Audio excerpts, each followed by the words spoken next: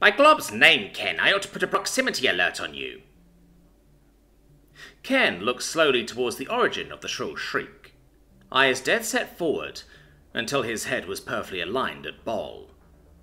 "Oh, what's up?" Ken asked, of the slowly calming Ball.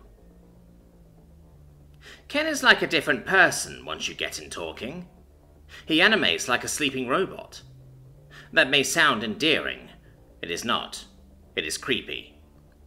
If you saw him in the dark, which I have, you'd be of the same opinion. "Oh, nothing. I can just never get over how quiet you humans are, even on solid floors." I guess. Humans are just naturally light on their feet. Lies. Filthy lies. He weighs triple a Ball's weight. He should be stomping and shaking the whole floor while he walks. "Did you get my mail on your way up?" Ken's face lit up into a polite smile, all his teeth showing and eyes open to their fullest. He twisted his left arm violently and at sharp angles, each movement before the next in a gruesome show of flexibility. He placed his hand on the small pouch he kept attached to his back, and pulled out an envelope, never once breaking eye contact with Ball. His arm journeyed back blindly fast and stopped when it was perfectly extended, small cube in hand. "Sure did, and I got you a little something while I was down there." He reached into his pants pocket and pulled out a bar of chocolate. He lobbed it to Ball, who caught it. Ball's eyes lit up. "Whew, I could kiss you, Ken." Ken gave a hearty laugh and sent a flying kiss to Ball before walking out, his face going blank. They all love Ken. They think he's just being a normal, average, well-meaning, well-mannered human. But I know he's not. I know it. I've seen it. I saw it once on my way home. I had to take a different route due to a hovercar engine becoming a ball of plasma on the main road last year.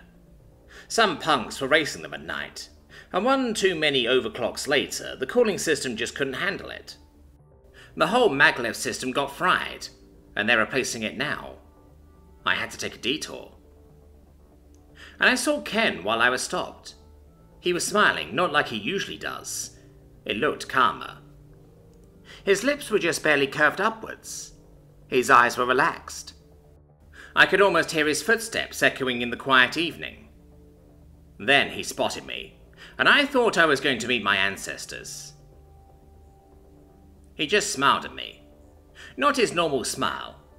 No, just a small smile. Then he kept walking like he had never seen me. I went home and it clicked. I saw it all. The truth. He was doing it on fucking purpose. All of it. He was as normal as one can be. Well, aside from the sick satisfaction he got from tormenting co-workers who were unaware of human norms. He has been acting the same while in the office. He never wavers in his act. Not when others are around. Last month, me and him were by ourselves in the office by coincidence.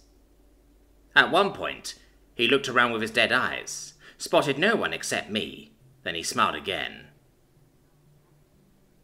His face became alive and he turned on some music from his workstation. Then he started dancing. His steps reverberated with a deep bass along the walls. He stretched and stood taller than I'd ever seen him before. He went to get coffee, and he had turned into a completely different person. No, species. He wasn't human, as the rest of us knew humans for. No. This treacherous cretin was something different. Something natural. Then he walked to my desk, sipped his coffee, and with the most sympathetic and calming voice told me, "No one will believe you." Then he sat down at his desk and continued humming and tapping to the music. Little does he know that I've been planning, making schemes of my own. I was consulted on possible new hires, and saw a human among the possible hires. I knew that I would only have to have another human to reveal the absurdity of Ken. Just one crack, and the facade he'd been building would fall like a pile of dry sand. Oh, Ken has been lovely around the office. I believe this other human would be a great addition to our ranks, and I believe it would just be wonderful if Ken had another of his kind to converse with. My insides churned with the insidious lie that I had spouted. I was not made for lying, but against Ken, I would go against my very nature. He has been great indeed. Even Ken really took a liking to having another human on board. Thanks for your input, and between you and me, everyone said the same of Ken, so no need to be embarrassed about it. Did Ken not see what another human would do to his efforts of terrorizing and traumatizing the office? Each and every day I watched the rest of my team getting harassed by Ken, and none of them even knew what was being done to them. But I knew this would all stop soon enough. Finally, I could finally have vindication for all the times I got scorned for speaking ill of Ken. Then the blessed day arrived. I was shining like a star, and so close to exploding into a supernova, that's how excited I was. But then I felt a disturbance in the force. Out of the very corner of my eye, I saw Ken smirking at me. I felt cold. The lights dimmed and I could barely see. Some of the more easily frightened started making a ruckus. I could see a lanky bipedal form stalking towards the middle of the group. It was slowly and quietly hobbling towards the middle of the pack. Chills ran down my spine as I saw Ken holding a light switch in his hands, now that my eyes had adjusted to the darkness. He was grinning wildly again, but it was real this time. There was joy behind those calculating eyes. And then the lights turned back on. And then the screams started. And then I saw Samantha for the first time. Her face was as cold as stone, her eyes completely blanked as she slowly turned her head towards the nearest person.